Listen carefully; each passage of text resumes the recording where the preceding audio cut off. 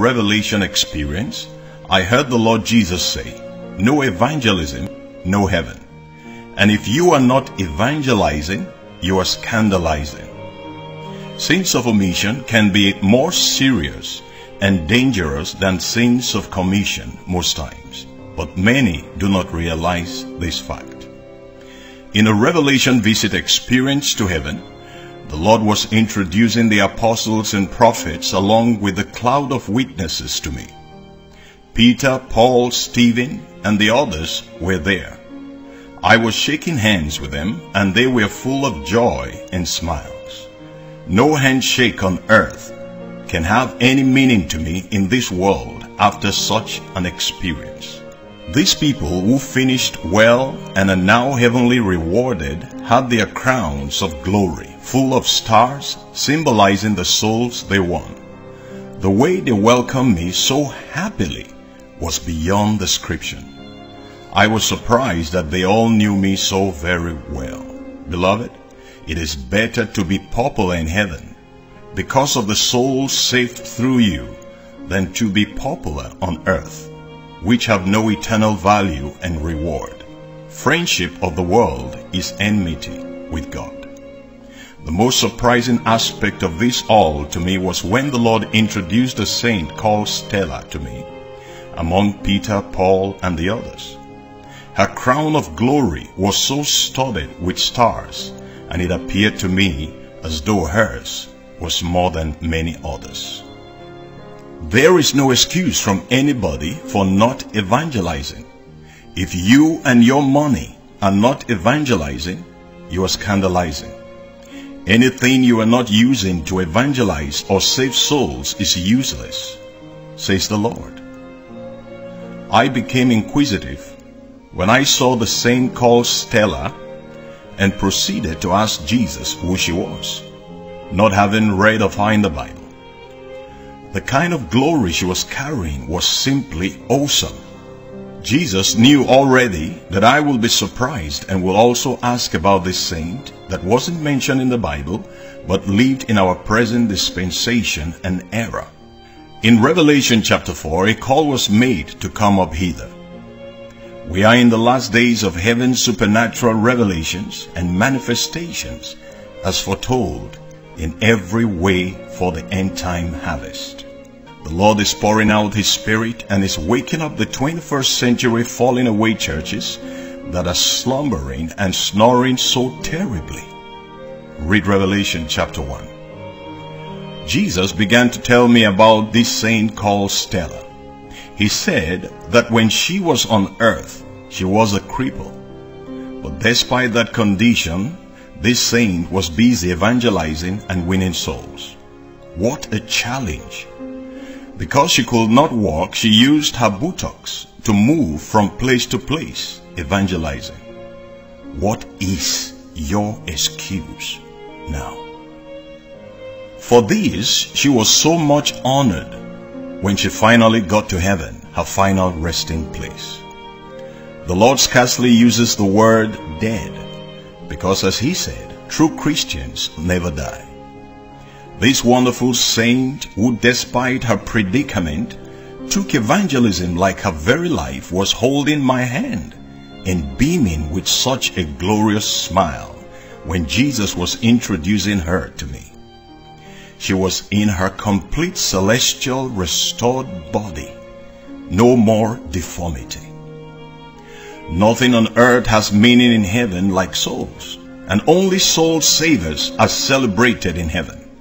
No one celebrates any other miracle in heaven than saving of souls, because miracles are now normal to them. All Christians are meant to walk in the miraculous, not as a big deal, but as normal. In heaven, only soul winners are celebrated champions. Christ Jesus made it clear and told me to warn the Christians that anyone who takes evangelism and soul winning lightly has no part with Him. Inviting people to your hell-bound church just to merely increase membership and to boast of your numerical increase is ShopRite nonsense that brings no joy to heaven. Supermarket Christianity is from the pit of hell. Jesus said, anyone claiming to be saved but not laboring to save others is sold. You are saved to save others. A tree that bears no good fruit shall be cut down and cast into the fire. Matthew chapter 7 verse 19. Anyone ashamed of Christ and his word before men is doomed. Mark chapter 8 verse 38. If you deny Christ before men, you are finished. Matthew chapter 10 verse 33. Every Christian is a watchman that must account for souls. Ezekiel 33 verse 6. Awake to radical true soul winning now at all cost. So much happened in the revelation experience as I have shared in some of my books. The Lord took me to my mansion and I spent some time there. He said to me, I want you to see as my witness, so that you can witness to them that I have finished preparing their mansions in heaven and coming back for them, as I said. But many are not yet ready. As the Lord said this, many of the mansions began to sound alarms. I asked the Lord what was going on, and He replied, many people, including ministers you least expect, are about to lose their mansions in heaven because of sin and compromise. You are here on a special assignment to warn humanity regarding eternity. Jesus showed me that Evangelism Street is the best part of heaven reserved for addicted and committed soul winners. He showed me a list of names of ministers celebrated on earth but rejected in heaven. He said, these ones have their rewards on earth and in hellfire. All ministers who the heartbeat of God, which is souls, is not their heartbeats, are in that list, no matter who they are. I'm not a respecter of persons, but respecter of those who follow my footsteps. I came for souls, not gold. Read Revelation chapter 2. Worldliness is killing today's churches, and they think it has something to do with Christianity. What most people call evangelism or soul winning today is transferring lukewarm Christians from church to church. This is just increasing the number of the pastor's goats, not the Lord's sheep, which enables them to smile to their banks while heaven is sad. Membership of any church or religion does not write your name in the book of life. You must be genuinely born again and forsake sin, or you will miss heaven.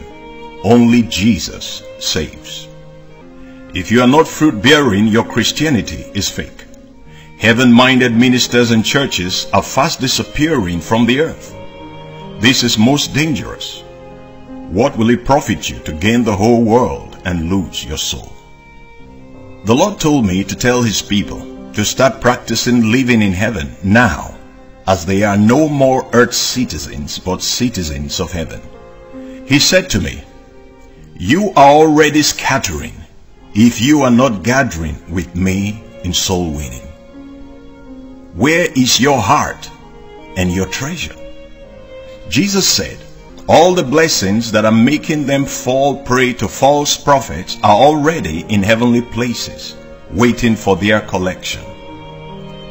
Ephesians chapter 1 says that we have been raised with Christ in heavenly places and seated with Him at the right hand of God, far above principalities and powers, with all things under the feet of Christ, and our feet because we are in Him.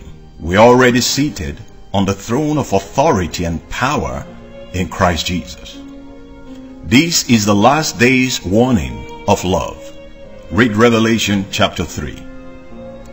I was shown how Sister Stella was celebrated when she arrived in heaven at the end of her life on earth as she slept in the Lord.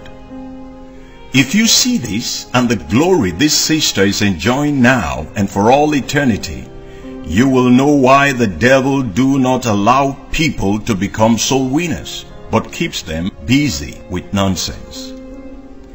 All these entertainment churches and ministers plus the prosperity preachers are in reality hellfire embassies bringing embarrassment to heaven. After the whole experience, which I cannot narrate here but will continue in subsequent messages if the Lord permits, the Lord said to me, "It is time for you to go back and share this to bring as many that are willing and obedient to heaven."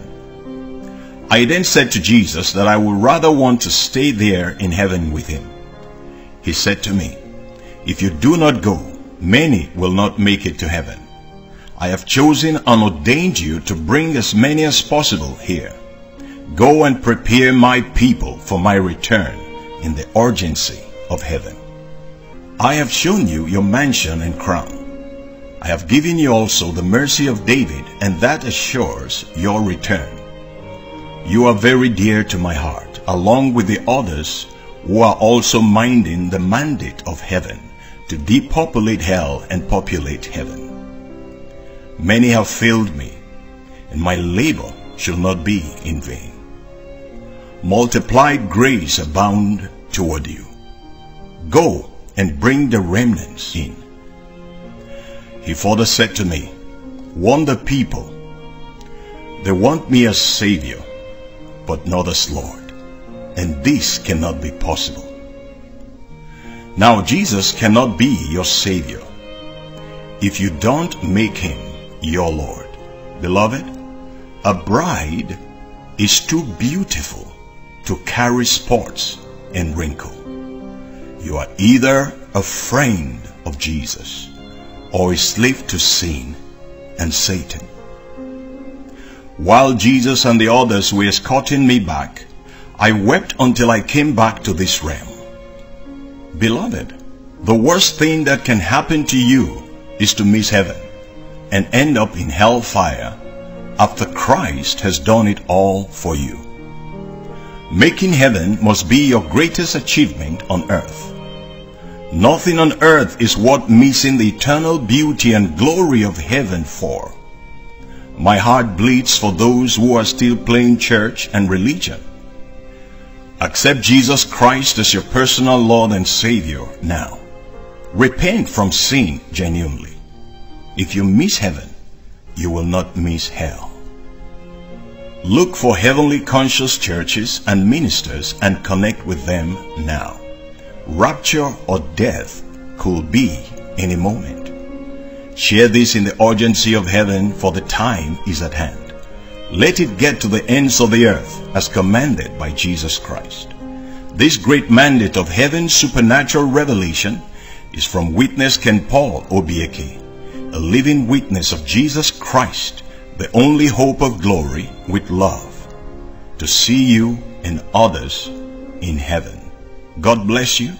Maranatha.